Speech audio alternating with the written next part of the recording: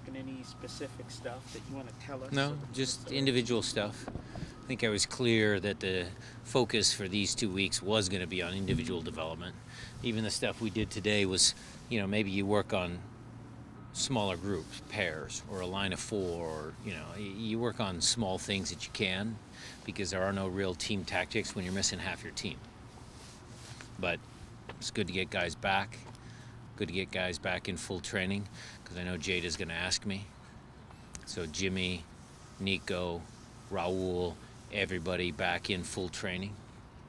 So good in that sense, but more just individual stuff. People are on different programs a little bit. You know, we still got a couple players that are dinged up a little bit. So we got to be mindful of that, because there's 2 hard games coming up.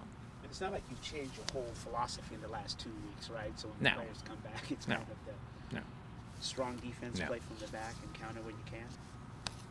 And we're going to be really good in our attacking movements in the final third, and not just defend and counter. You mentioned Nico is today his first full training, or he looked really good out there today. He was happy to be out there. Albert and Christian, both I just want to get an update how they're doing. Christian's with the national team. I mean, I'm sorry, Alex. I apologize. Alex and Albert, who stayed from international duty. They're fine. They're the ones I said in the last question. They're a little dinged up still. So they're in most of training, but we're still holding them back from certain things. We'll modify their training as the week goes, just to make sure that they're fully recovered for the next 2 tough games.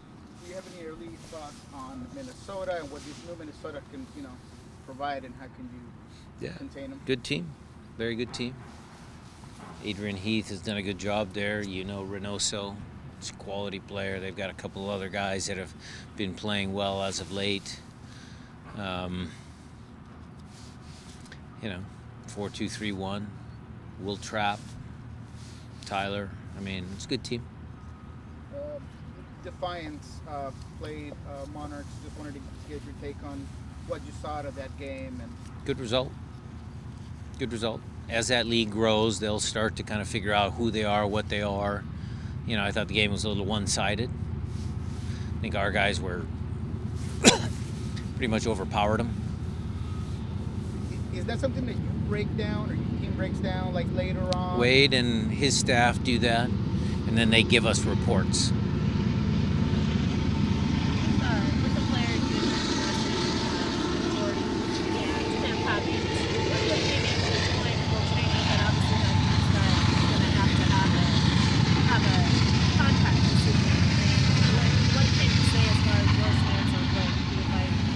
So I neglected to mention that Jordy Delem was in full training, pseudo full training, because he still has to get medical clearance by the doctors. And we'll start working on those contract details. So there's, because of the fact that you did switch formations, but you kind of going back to the one that he was a part of, you still feel that... Jordy can play in different formations. He's not limited to one. But the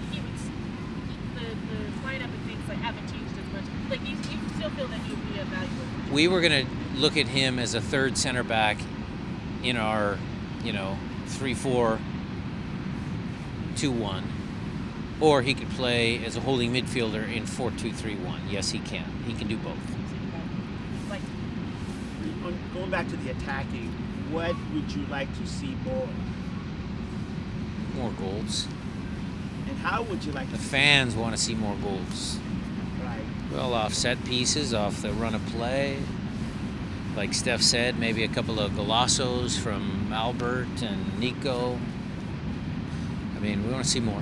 That sounds like ball distribution and scoring, or I should say getting certain players in different spaces, whether it was Steph's point, the long shots, or Diaz coming in the middle. You think, look, Maz, to answer your question a little bit more seriously, I know where you're going with this.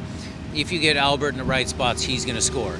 If you get Nico in the right spots and the ball at his feet, he's going to score. If you get the ball to Jordan Morris in the right spots, he's going to score. If we can get our team to understand individual strengths and weaknesses within our tactical system, we will score more goals. You have an opponent that scouts you, that tries to eliminate some of those. So there's always that. It still is pro sports. It's not as easy as some people think. And sometimes you have to win ugly. Have you seen Minnesota's field? Have you watched any of their games? I mean, their field doesn't look great on TV because it's really cold there. So is the field going to be a factor? Is that going to be a game where you just got to gut it out? You know, different things dictate what you have to do to win games. So we'll try and work on all of them. How are you feeling about this team's ability to adjust to the different, like you just said, whether you're playing in the Champions League or whether you're playing? It's good. It's a veteran starting group, and even the young kids aren't afraid. No, I was gonna go in that route. I just, I wanted to know a lot of, not to talk about anybody specifically, but sometimes coaches have a hard time kind of changing things. It seems like you don't mind playing pragmatic if you have to through a certain games. Is that something that you've developed into, or you've always had? That you can Well, just change common up? sense is not very common. I mean, if you're playing on a field where it's muddy and heavy, like maybe in Matagua, you might play a little more direct. If you're playing on a nice surface, like Lumen Field, and there's a little bit of rain and the ball moves fast, we might play a little more possession. With the national team players, do you expect them to have a training here or meet y'all in? Some will meet us here and some will meet us directly in Minnesota. The Americans will meet us in Minnesota.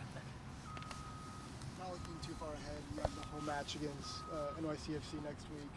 What would be your message to the fans who may not understand the true importance of the magnitude of this tournament and this opportunity? Well, I think you're underselling some of our fans.